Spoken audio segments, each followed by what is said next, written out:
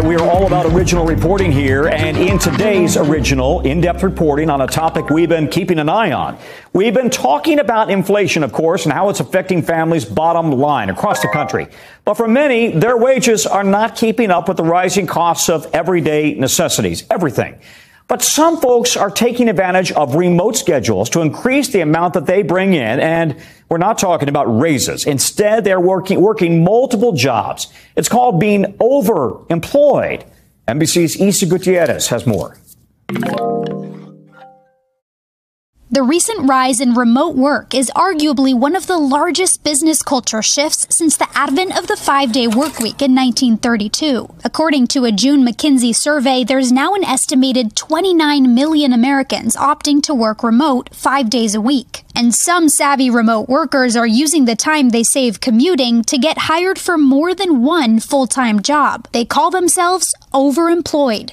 My gross between all the companies, it kind of varies based on bonuses, but it's approximately 1.5 million depending on the year. So I figured the more jobs I had, the closer I would get to retirement. Tyler, who asked us to use an alias and alter his voice, says he's been overemployed for nearly a decade. He first started with just 2 jobs. One company was remote, so I would have to go to the bathroom whenever I wanted to take a call for one company. But just over time, I ended up making it work. Then came the pandemic and a shift to remote work culture. The companies I was working for, they were pretty happy with my work. So I just kind of kept adding more and more jobs over time until I got to 11. Tyler shared 11 of his most recent pay stubs with NBC News for 11 separate full-time jobs. And we can confirm that each company is real. The companies he works for are based across 10 different states. I have a laptop for each company and 3 main monitors that I use. If you're not good at stress, then definitely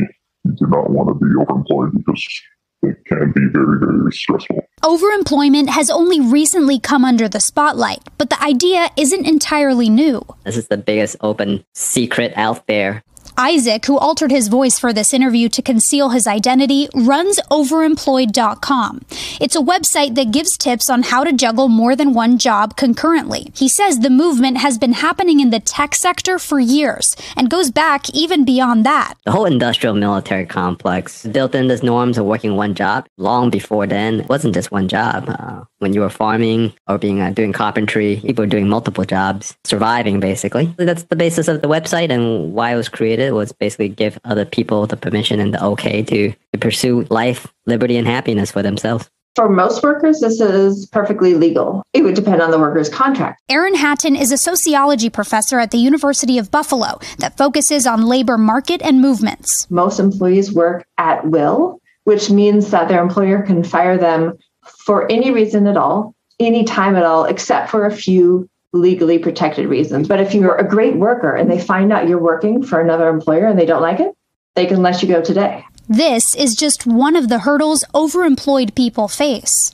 The biggest slip up that I've had is basically I'll forget to mute one job when I am on a meeting with multiple companies. But as work culture continues to evolve, for some, the idea of going back to their normal 9 to 5 is out of the question. So I would quit every job before I go back to an office. The only thing that they should really care about is, are you doing your work? As long as you're productive, I think that's what matters the most. Isa Gutiérrez, NBC News.